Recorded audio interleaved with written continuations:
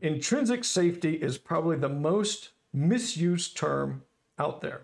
You will see all over the place. Artificial intelligence. I think you need artificial intelligence just to figure the term out, because most people misuse the term in this area. Intrinsically safe, what people will say is, well, I want this robot to be intrinsically safe. Wonderful. Wow. Okay. Intrinsically safe means you're only allowed to use no more than, I believe it's like 400 millivolts of energy. Jesus, that's nothing. It's less than a watch battery. Yeah. All right. What it is... PTL doesn't operate on that.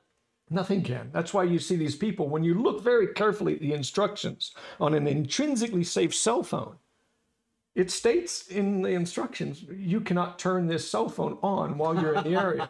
It's only intrinsically safe when it's off. And batteries are not allowed anywhere near it. So a lot of the intrinsically safe is really misunderstood. And when people say that, okay, I've built an intrinsically safe drone, I would ask anybody, I got $100 in my pocket to show me a intrinsically safe drone that actually has a true certificate that would be honored by anybody. I've seen them out there and when I've asked them, every one of them I've asked for on the internet has never provided me with the certificate.